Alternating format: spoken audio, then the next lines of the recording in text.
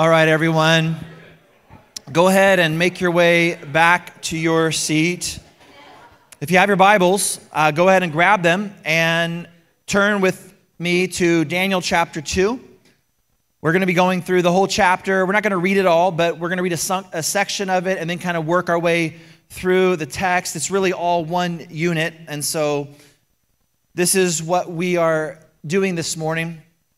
But before we do that, I don't know, maybe it's me getting nervous because next week I promised you that I'd sing a Southern gospel song as we talk about Shadrach, Meshach, and Abednego, you know. But, you know, I have Southern gospel roots, and I grew up with hymns and choruses, and one of my favorites, and I don't know if you know it, but I hope you do, so I think it would be a good and sweet prayer for us this morning if we could sing it together. Turn your eyes to Jesus. Who knows that one? Couple of you? If not, maybe you'll catch on. It's pretty simple, but I just feel like it's a sweet prayer. It's a sweet invitation for us this morning, because as we consider the terrifying dream of Nebuchadnezzar, the invitation is to look not to the things of this earth, but look to that which is eternal. To look to the stone that is cut not from human hands. And so if you know it, sing along with me. And I apologize if I mess it up. I was like, where's my phone? Oh, it's doing that. But here we go. Turn your eyes upon Jesus. Look for in his wonderful face, and the things of earth will grow strangely dim in the light of his glory and grace. One more time. Turn your eyes upon Jesus. Look full in his wonderful face, and the things of earth will grow strangely dim in the light of his glory and grace. Jesus, we ask that you would meet us in this moment. We pray that you would give us a spirit of wisdom and revelation to know Jesus better, and that the things of this earth will grow strangely dim in the light of your glory and your grace. We pray all of this in Jesus' name. Amen. If you wouldn't mind, would you stand for the reading of God's word this morning? We're only going to read a section of this chapter, verses 44 to 49.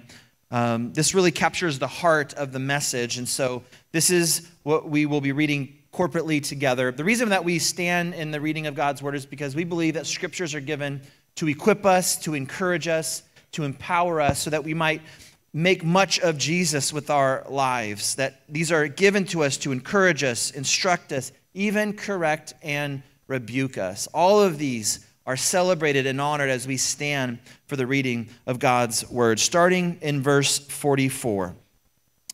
And in the days of those kings, the God of heaven will set up a kingdom that shall never be destroyed, nor shall the kingdom be left to another people.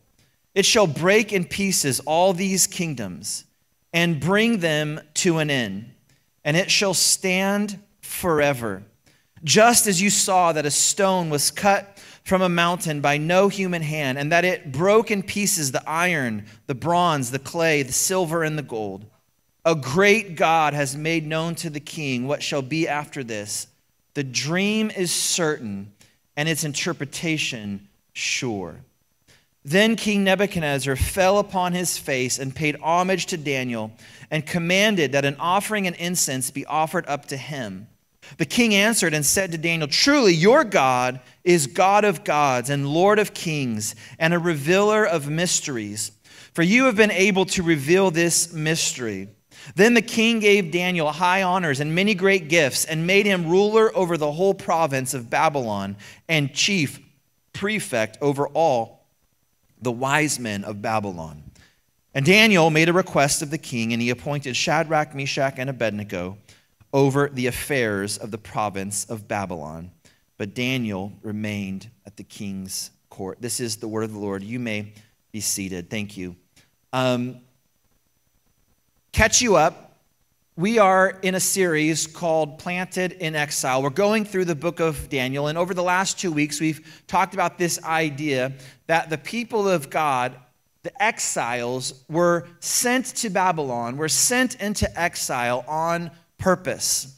And as we find ourselves also in a similar situation, that we are in exile, that we are strangers and sojourners in this world. This is not our home. We are just passing through, that there are some things that we can learn from Daniel, because I believe Daniel and his friends are a prototype. They are an instruction, an encouragement on how we are to live in exile, how we are to live in the world. And we saw in Daniel chapter 1 that Daniel was able to be fruitful even in exile because he chose with a respectful resolution. He purposed in his heart not to defile himself with the things of this world. And we saw that there's a direct correlation with the amount of defilement in our lives and the amount of fruitfulness and favor that we have in the world. And that was Daniel chapter 1. And so in Daniel chapter 2, it starts with Nebuchadnezzar, who is the king. He is the one who has sieged Jerusalem and destroyed the temple of Solomon and has brought the people of Israel, the Jews, into exile, into Babylon. This is called the exile. It is a significant historical moment in the people of Israel. And now they find themselves weeping on the shores of Babylon under the reign and rule of the tyrant King Nebuchadnezzar. And so it says here in verse 1, and so if you have your Bibles, we're going to just be working through, and we're going to pause at a few points and just begin to unpack it. I feel this was the best way to approach such a large text this morning. And so here in verse 1, it says, in the second year of the reign of Nebuchadnezzar, Nebuchadnezzar had dreams. His spirit was troubled, and his sleep left them. And so the first thing I want to just note a little bit here is that it's significant that Nebuchadnezzar, a pagan, had a dream. He had dreams. And dreams are something that, some dreams are maybe we had some bad pizza or something and our mind's just all over the place. But in the scripture, dreams can also be a warning. They can be instructive. There's many times and places that dreams are used by God to reveal something to his people. Even in Acts chapter 2, verses 17 to 18, when the Spirit is poured out at Pentecost, Peter, standing up, preaching the gospel after the resurrection, he says this, quoting Joel in Acts chapter 2, verses 17 to 18. It says, in the last days it shall be, God declares, that I will pour out my Spirit on all flesh, and your sons and your daughters shall prophesy, and your young men shall see visions, and your old men shall dream dreams. Now, for some of those old men, it's not that kind of dream, right? It's not you. It's a prophetic dream. And even on my male servants and female servants, in those days I will pour out my Spirit, and they shall prophesy. For me personally, I don't dream very much at all. I can't recall very many dreams, but I do know 2 dreams that were vivid. And I can relate a lot to Nebuchadnezzar in that they troubled my soul. They were striking in their accuracy, and yet they were symbolic, and they all proved to be true in that they were warnings for things to come as a pastor. God had chosen in his sovereignty to warn me through that dream. And then as I talked through a few people, and these were very critical junctures in my ministry. And so I do believe that God speaks. I do believe that God speaks, as he says in his word, through dreams and through visions. And yet, sometimes what we see in dreams, Solomon says this, or the writer of Ecclesiastes says that sometimes we dream because we're thinking too much. And we're just thinking, and we're thinking, and we're thinking. And reading a certain commentary about this particular chapter, I appreciated what he said, because he said, the anxieties of daylight can become the monsters of the darkness. The anxieties of daylight can become the monsters of the darkness. The thing that we have to note here about Nebuchadnezzar is he was an insecure king, which is striking because he was the most powerful man in the whole world. And yet he was insecure.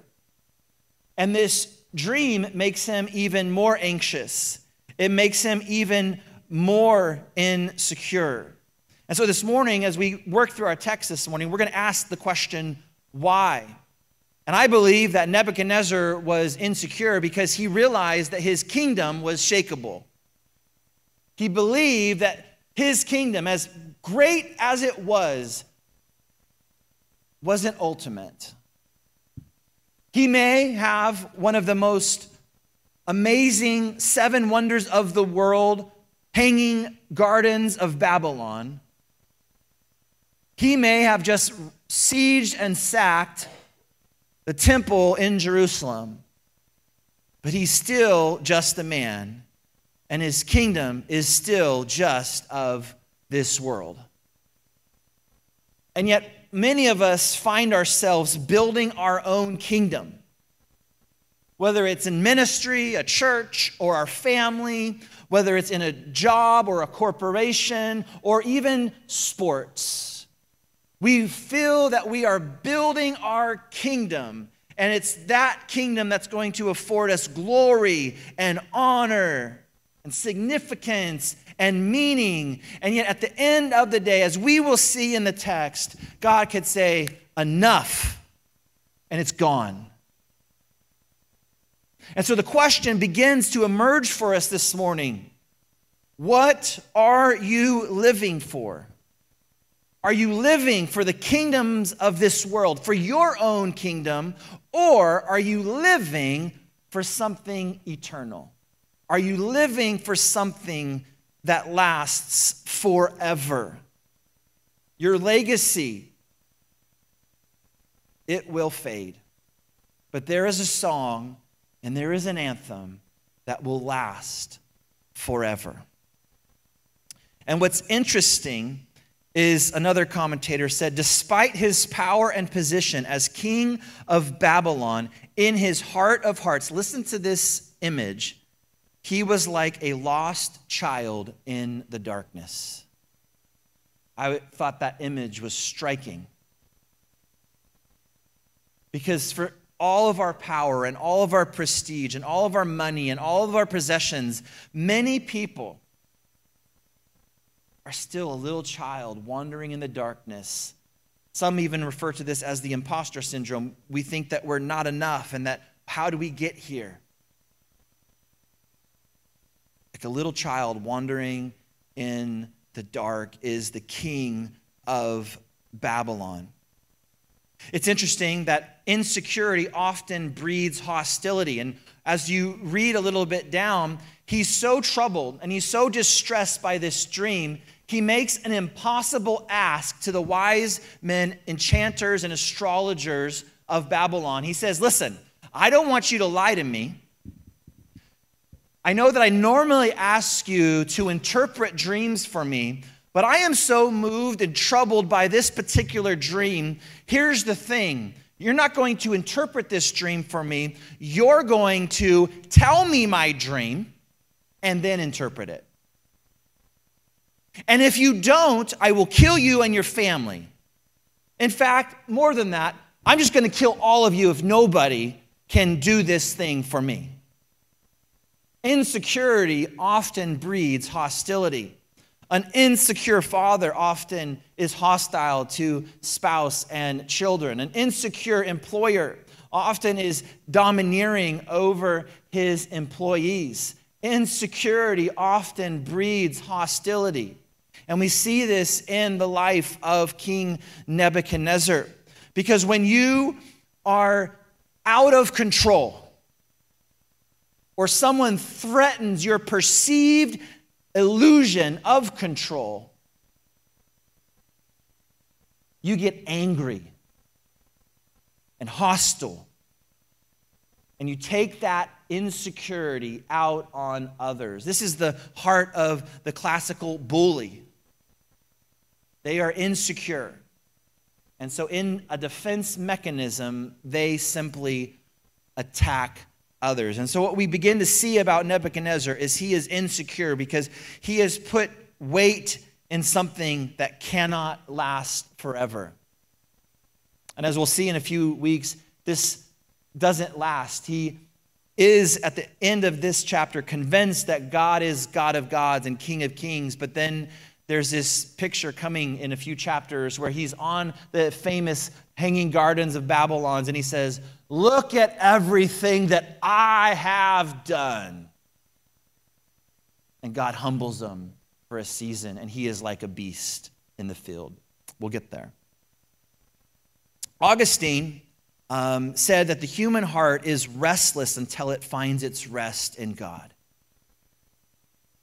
Think about that with me this morning. The human heart is restless, insecure, anxious, until it finds its rest in God. Why? Because everything of this world is temporary. There is Creator God and everything else.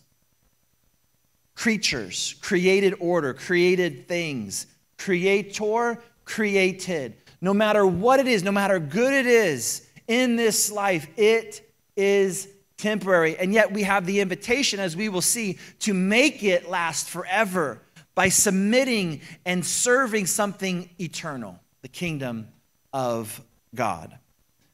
But the human heart is restless until it finds rest in God. And so he puts this challenge and confronts the astrologers, wise men, enchanters, and magicians of Babylon. And they are freaking out. I would too.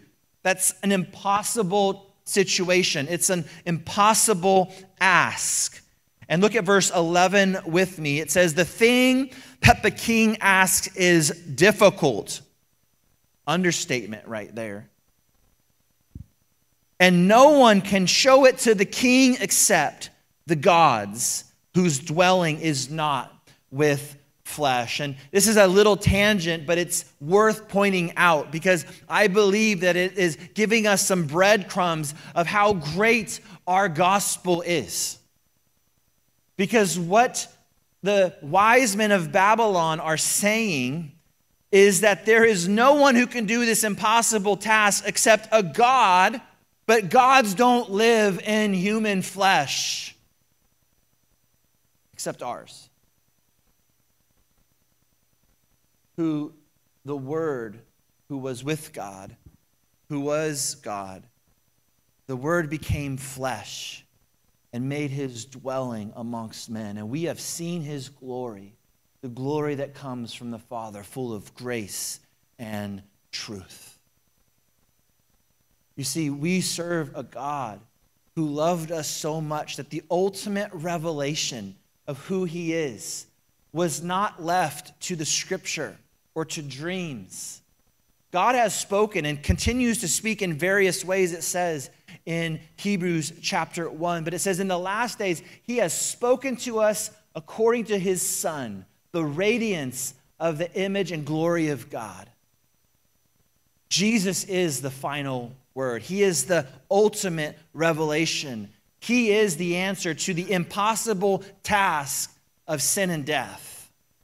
I believe that's some breadcrumbs here for us as we're reading through even the Old Testament, that there's something coming.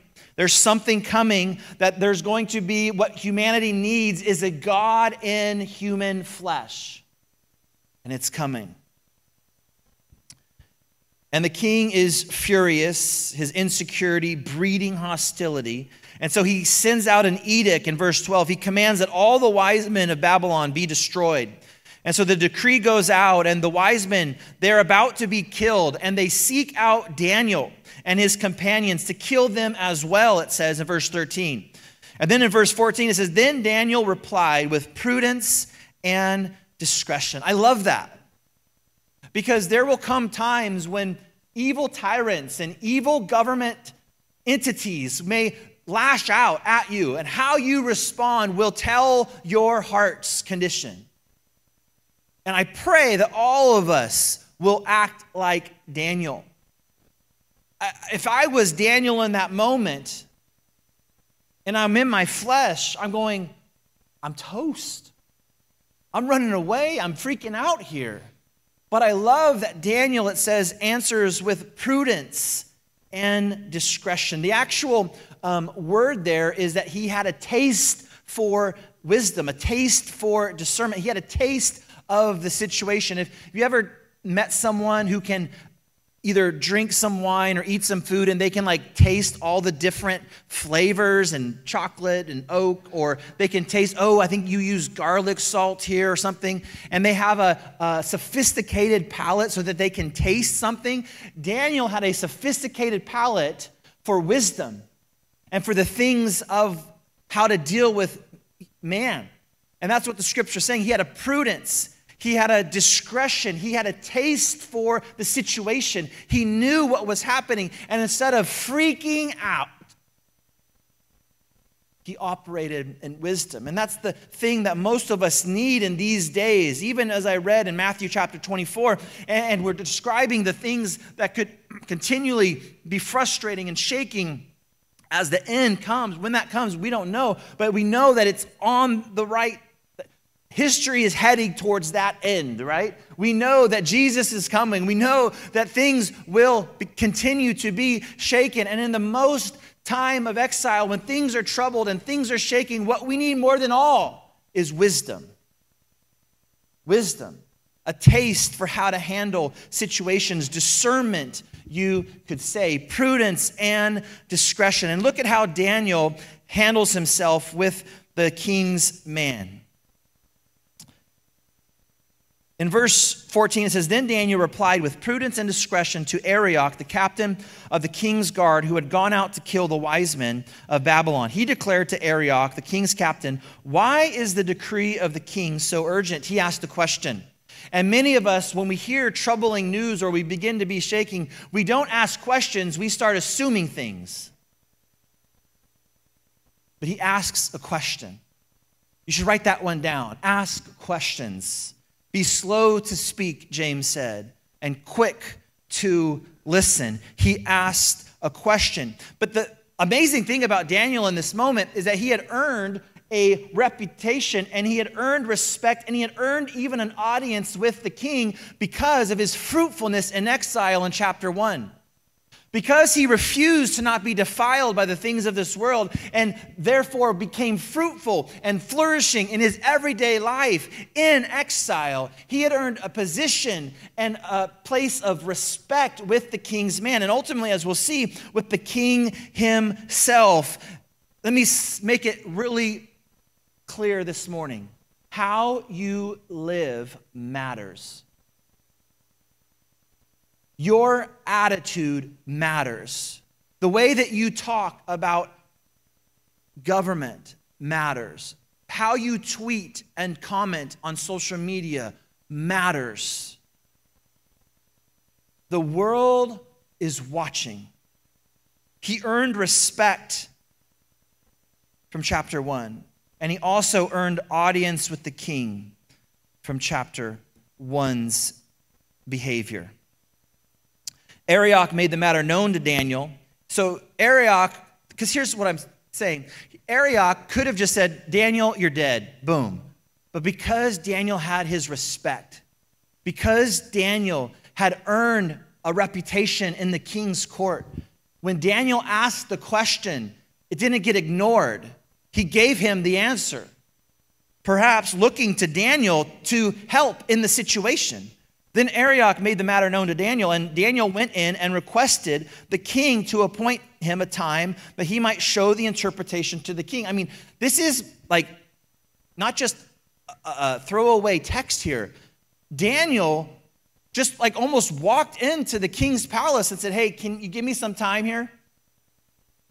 I'm going to go pray and interpret this. Just give me some time, king.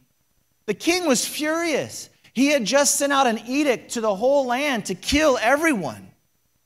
And yet Daniel's lifestyle, Daniel's choices, his prudence and discretion had earned him respect and audience with the king.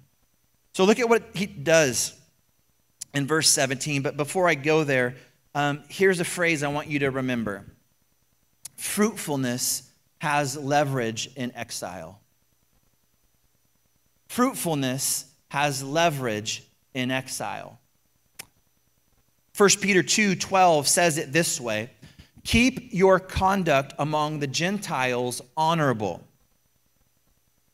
And remember from first week that 1 Peter is also talking about the context of exile, but it says keep your conduct, that's your everyday life behavior and choices among the Gentiles honorable, so when they speak against you as evildoers, meaning when they see that they are against their cultural narrative, that you worship a God different than them, they may see your what?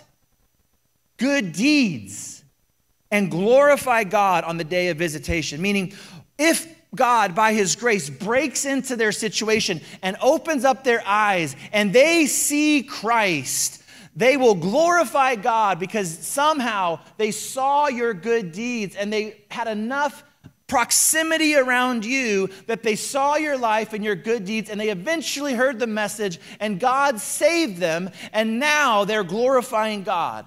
That's exactly what happens to King Nebuchadnezzar in some way. He's around Daniel's faithfulness and fruitfulness and flourishing. And at the end of the day, when the impossible is now possible because of the glory and grace of God, Nebuchadnezzar, at the end of this chapter, glorifies God as the God above all gods.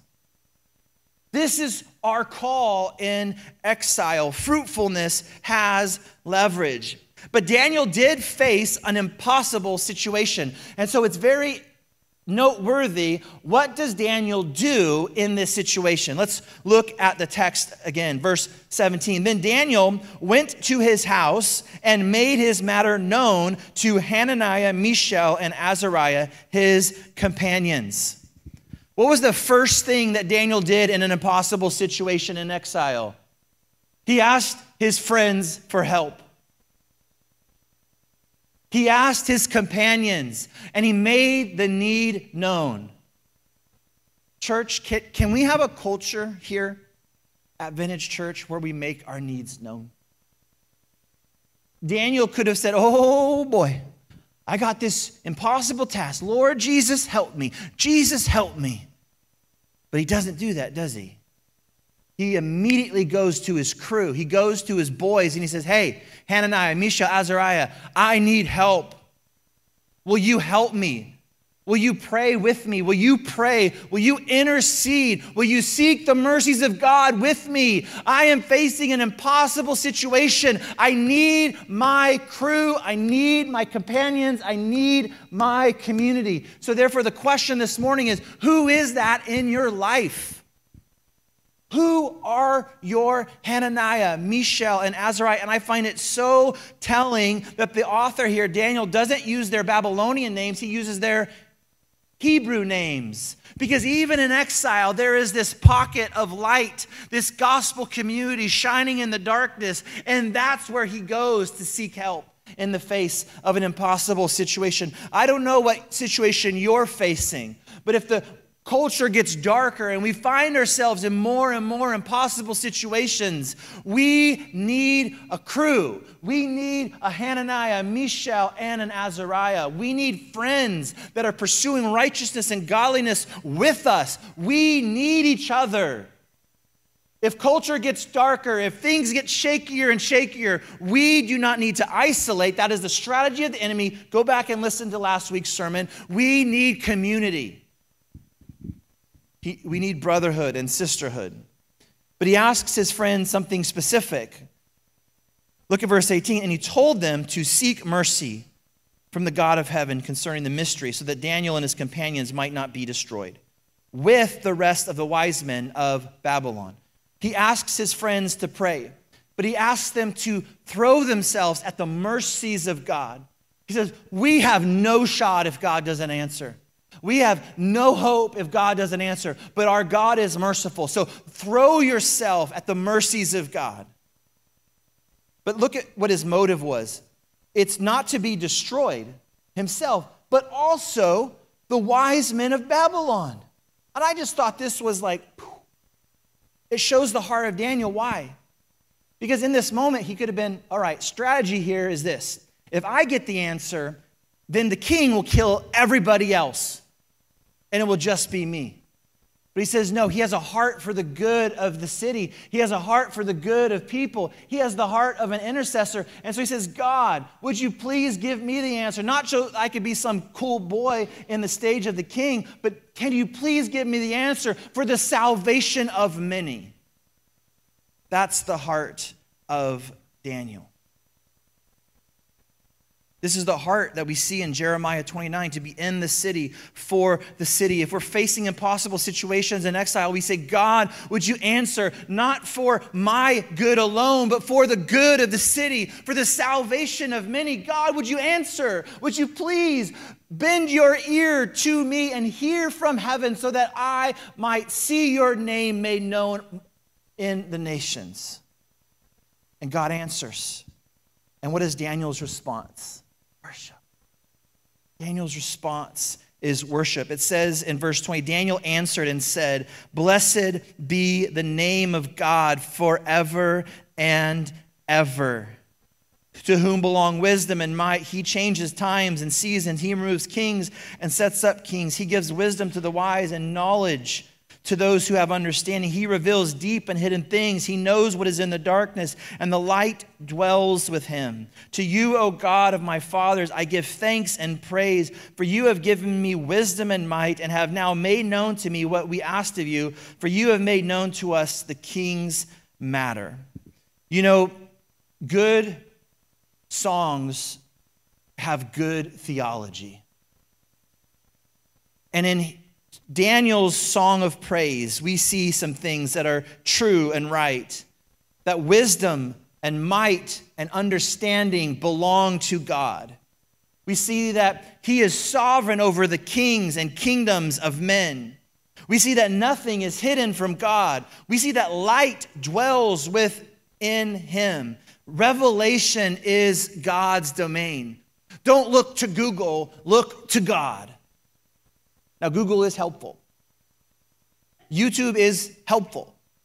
But if we're seeking impossible situations that are a matter of life and death, hell and heaven, run to your friends and ask them to pray, and be like Daniel and pray and pray and pray.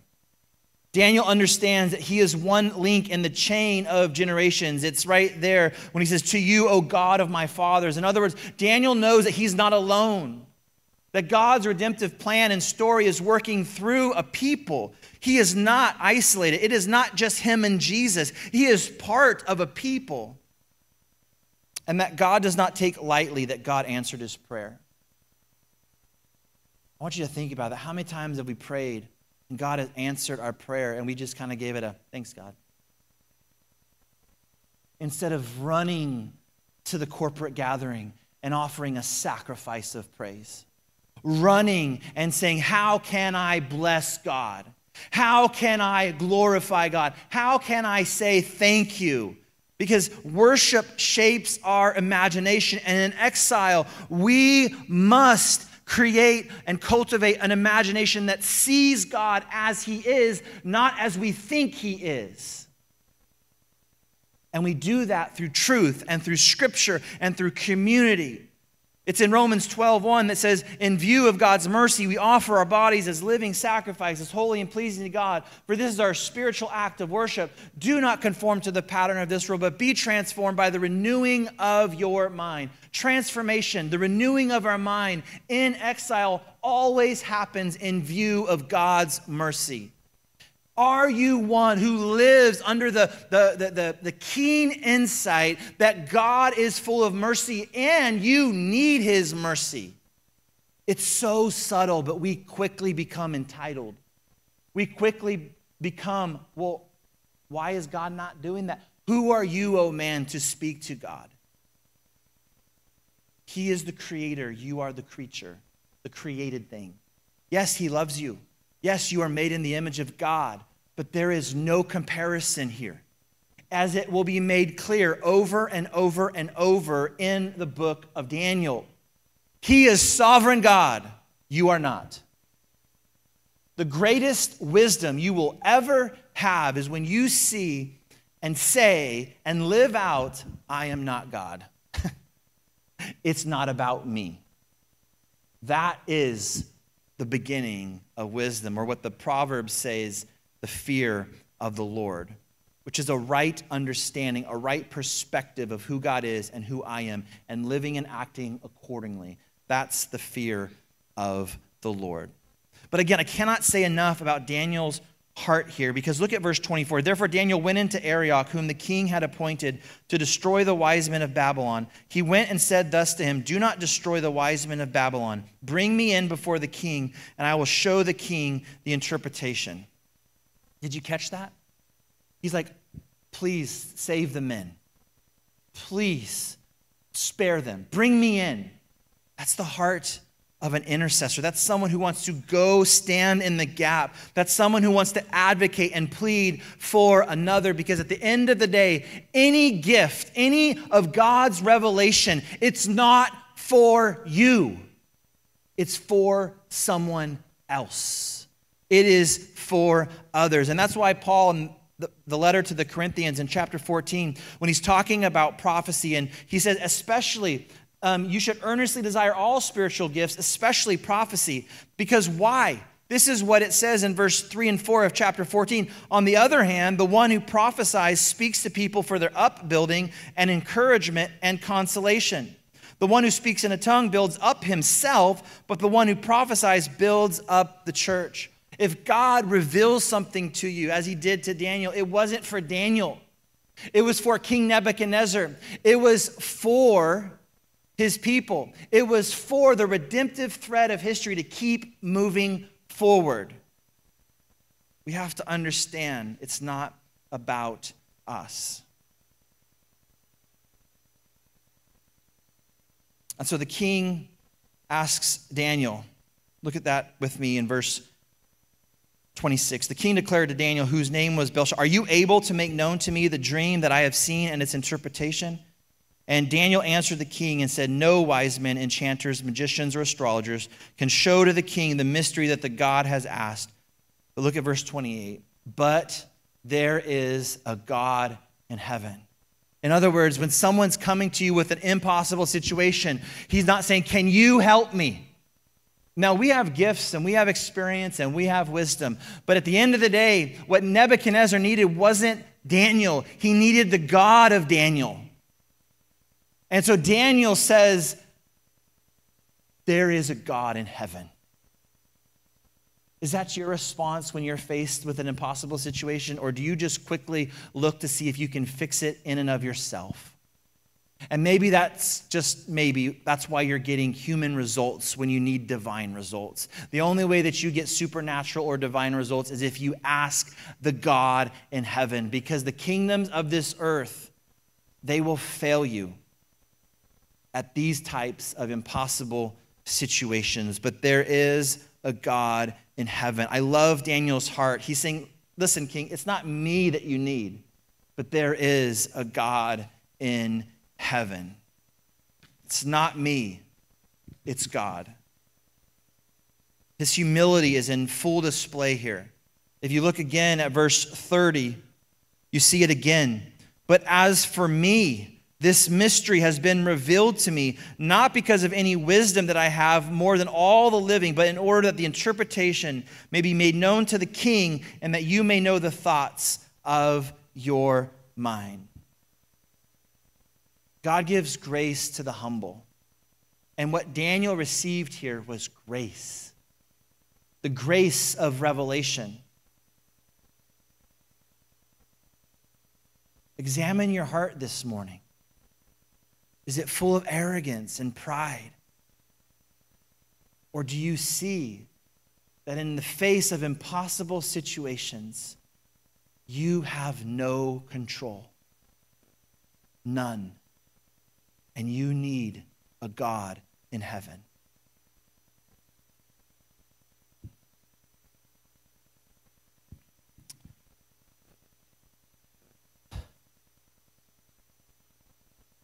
Quickly, we're going to go through this, and I'm going to say it on the front end. I know that when it comes to this next particular dream, hours and hours could be spent on the different views in terms of eschatology, and I'm going to sum it up here pretty quick. And maybe at another point we can dig into some of the eschatological meaning here. But at the end of the day, what Nebuchadnezzar dreams is that God's kingdom is mightier and more lasting than the kingdoms of men. Real quick, we're going to push pause. I thought I was going to be able to finish the whole thing in one setting, but we're going to push pause, and we're going to actually carry this into next week because it's already 11:25, and I want to honor your time and not dishonor God's word by going over it too lightly. And so I will summarize in this. The most impossible situation facing man wasn't the revelation of a dream. The most impossible situation facing man was our sin. It was our rebellion against God. It was that we put our confidence in things of this earth rather than the things of eternity. In Jeremiah 2, it says that the heavens should be appalled because his people have exchanged the fountain of living water for cisterns that cannot hold water. I don't know what cistern you have turned to this morning, but we've all turned to a well that we thought would be satisfying, but in the end left us still thirsty. That's the core problem of humanity, idolatry. The most impossible situation is that we actually worshiped a created thing rather than the Creator who is to be praised. And what does God do? He answers us in the gospel. He answers us by becoming flesh, walking among us, dying on the cross, rising from the dead so that we can have new life and our heart's affection and our mind's attention can be recaptured and surrendered and submitted to God in worship, because that's who we truly are, made to worship God alone. So the most impossible situation was met with the gospel of Jesus. And that is what we are about to celebrate here at church as we take in our hands the cup and we take in our hands the bread.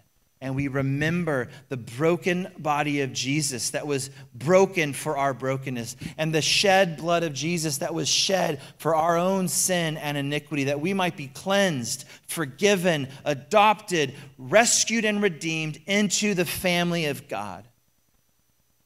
The most impossible situation was sin and death, and Jesus overcame it with his life and his death in the resurrection of Jesus Christ. And that is what we celebrate. And it should woo you to the cross. It should woo your broken heart to the one who loves you, who is sovereign and king, and yet became low-born king in a manger for you. This is the gospel of Jesus Christ. Let's pray. Father, we thank you.